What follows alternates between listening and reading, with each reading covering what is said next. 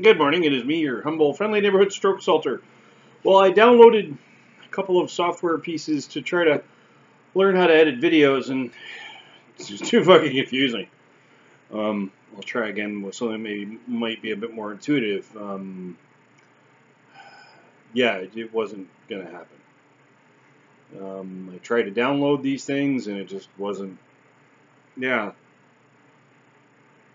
So if someone can recommend a piece of software that I can use to edit videos, that'd be greatly appreciated. Um, so, as part of my new normal, I try to challenge myself, and one of the challenges I was trying to do was learn how to edit videos to make this a bit more professional channel. Because there is a response video I want to make. Because there is a channel, much like the mundane Matt, when I called him to task for his apparent mental health issues. There's a channel called Extreme Games, and the two of them suffer from a massive, horrendous case of bullshit-aloma. And I really want to edit in portions of their video so I can do a proper response video, because I've been researching a whole bunch of stuff. And I want to make that just a brilliant video, and I've been trying to do that for the past day and a bit. My brain is a bit throbbing right now trying to learn a new task, and these programs are not intuitive at all, and I'm pretty savvy because I do tech support for a living, and I'm like, fuck. So if someone out there can recommend a decent free, quote unquote free, piece of software that I can use to edit videos, I would happily take that advice. So, yes. So, anyways, I had a phone call with the insurance company today. Also a little bit frustrating. They've had my documentation for 3 weeks. 3 weeks. Which was sooner than work was going to give it to them. And I had a conversation with them 8-9 days ago, where we set up a call today to determine what needs to be done for the claim. And then I find out today it has yet to be approved. Well, you need to approve the fact that I had a stroke? So, yay to the insurance company. Big fucking fail. So, how does it take this long to approve something when you've had all the documentation for at least 2 weeks? The last phone call I had with someone from your organization, you indicated that there's no follow-on supporting documentation needed, that the claim is not lacking any documentation, and at that point, you had enough documentation to adjudicate a claim. What the fuck? Right? Oh, and then the questions I had to answer, just a little bit fucking belittling. Like you've got all the documentation. What more could you need? Like what is so incomprehensible that you can't figure out that A, I had a stroke, B, I've had a neurologist write me off until December of this year.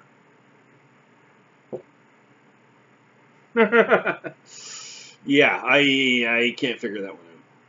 So, and I tried to remain calm with the lady on the phone.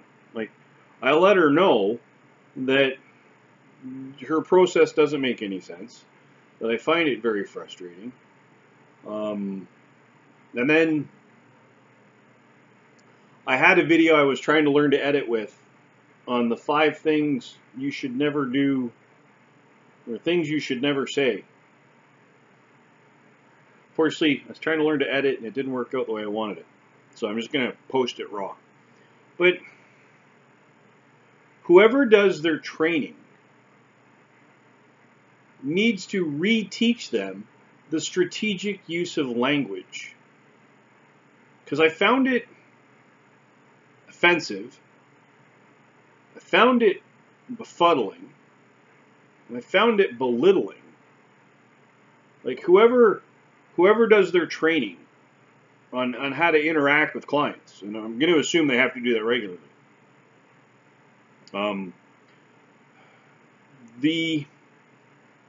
Now this, and I'd like to think it's not the individual I dealt with because she was actually fairly helpful, so to speak. But I got a lot of, well, if, when, if we approve your claim. Well, what do you mean if? There's no if there. You're gonna fucking approve it. I had my stroke in front of people at work.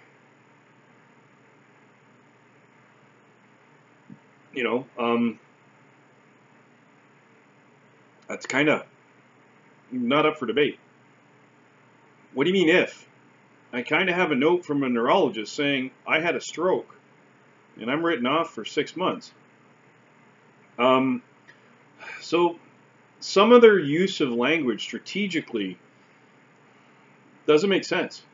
In fact, I told her whoever does your training needs to give their head a shake because the way, and it could be a form she's reading or a script she's using or I don't know what, but whoever does their training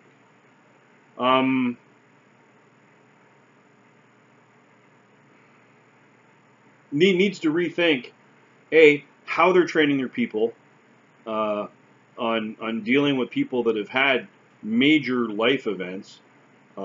B, they need to rethink the use of language that they use with people that have had major life events. C, you need to learn to not make people wait. I gave you the documentation. I faxed it to you 2.5 weeks ago. You've had it for at least 10 business days. At least 10 business days. And then we had a conversation a week and a bit ago about having an arranged phone call today about my claim. And then today you want to have a conversation about if we approve it? Well, the last conversation we had left me with the impression, the distinct impression, that decision would have been made by now. And that decision would have been made, and then the conversations we were going to have today were going to be about my needs. So, way to drop the ball, right? Because now I'm left wondering, are you going to even approve the claim? Which is a no-brainer, because if they don't approve it, we're going to have a bit of a shit show. And then I'm left wondering, well, now I've got to wait another week, potentially, to get things in place that I need in 2 months from now? Like, ish. Right? So, the 4th month is coming up in 6 days. So that means I have roughly 2 months to get everything in place for me to get ready to go back to work. When that's my ultimate goal is to go back to work. My full intent is to go back to work, to become productive, contributing, constructive member of the team. That's my goal. It's always been my goal, is to get my ass back to work. Get your ass to Mars, right? That kind of deal. But now, fuck. I find it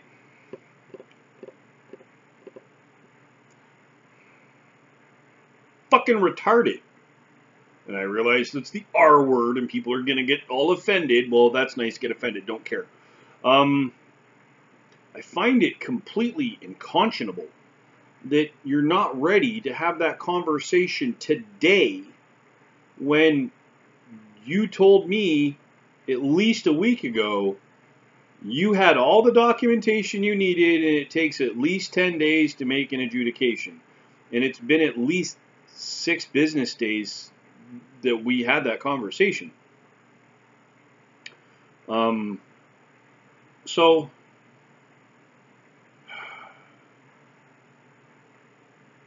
I find it perplexing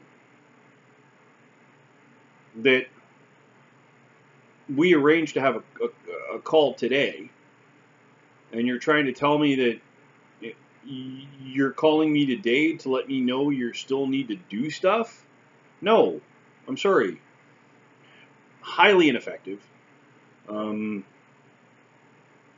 Highly not helpful. I just find it a bit disrespectful. You know, like you've had the documentation for at least 2 weeks. What is there to decide? You're going to re-adjudicate the fact that I had a stroke? Or that you're going to re-adjudicate the fact that, like, I don't get it. But, whatever. Just another piece of the puzzle that if you've had a stroke, you're going to find that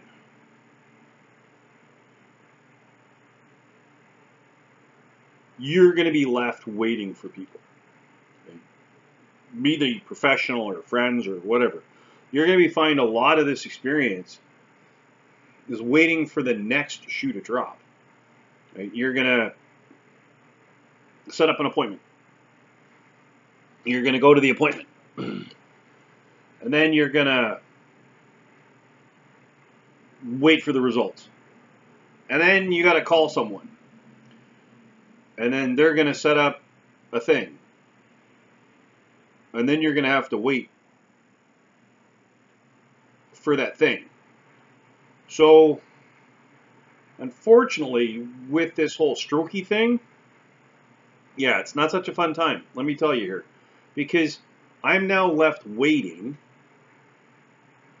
after being left waiting. And had I not faxed in the paperwork on my own accord, I'd be left waiting longer.